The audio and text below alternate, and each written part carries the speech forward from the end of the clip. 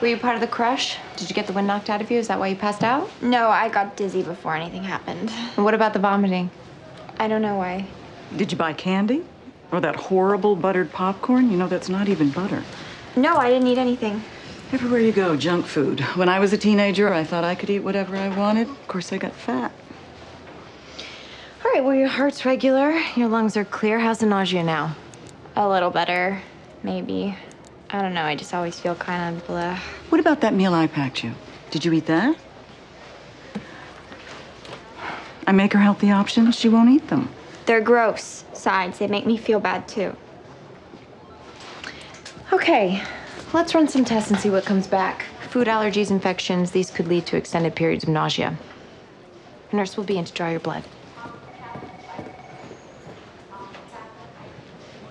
Give me some baseline labs, CBC, CMP, prealbumin, MAG, UA, HCG, a urine tox, and find me Dr. Charles. Thanks. The nurse will be with you in 5 minutes. Dr. Charles.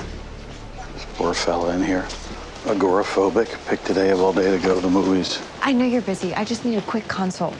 I've got a 16-year-old patient, emaciated, persistent nausea, but her blood work's normal. No food allergies, she's not pregnant, and her mom's all over her about food. She has all the indicators of anorexia. Eating disorder is so tricky to diagnose. I've seen it before. My best friend in college, she was anorexic, starved herself to death. Her mom, just like this one. Terrible disease. You're pretty sure it's what we're dealing with here? Mm-hmm. Let's take a look. Great, this way. Ashley, Mrs. Cole, this is Dr. Charles. I've asked him to consult. I am so sorry about the awful day you've both been having, but Ashley, I understand you're not feeling well and haven't been for a while. Some tummy issues? Yeah. So you and food not on the best of terms right now? I love food. I just can't eat it. So why is that? It makes me throw up. Any food in particular, or? Everything. Well, that's no fun. Makes me nervous just thinking about eating. I don't blame you. Are you a gastroenterologist? No, I'm a psychiatrist. No, this isn't that. It's her body that's in trouble. What if I were to give Ashley something to make her not feel sick? Do you think you might be able to eat then? I guess so. You know, FDA has just approved a new anti-nausea drug. Remarkable results in clinical trials. You should be able to eat anything you want. Anything. A hamburger with fries. She can't take all that grease. Cafeteria grill's a pretty mean burger. We could give one a try. Sure. Ashley. Mrs. Cole, could I get you to go with me on this one?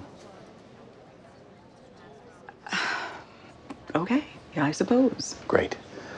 I have some samples up in my office. I'll have them sent down, and then we'll order you that burger. Nice to meet you both.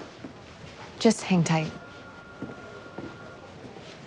Hey, what's the name of that medication? I got a board member in my office in 5 seconds. Page me at burger time.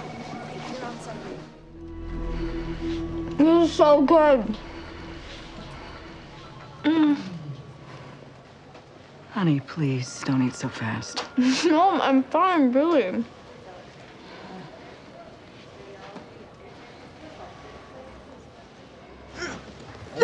She's gonna be sick. Here.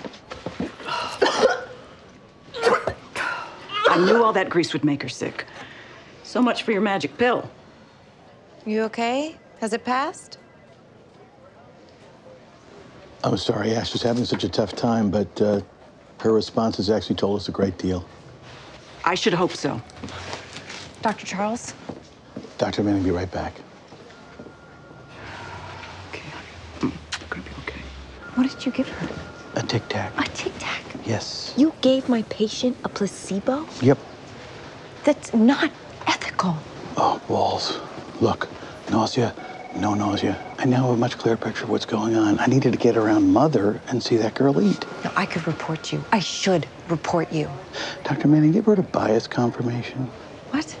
Bias confirmation. Interpreting information so that it conforms to one's preconceptions. Look, you walked in, saw a thin 16-year-old girl with an overbearing mother who reminded you of your college roommate, who, very tragically, died of anorexia. So, voila, the patient has anorexia. She has the indicators. She also has the contraindicators. If the mother were that overbearing, she never would have allowed Ashley to choose that particular meal. And if Ashley were anorexic, she never would have eaten it. let alone with such gusto. The mother is right. It's Ashley's body that's in trouble, and that is your department. Thank you.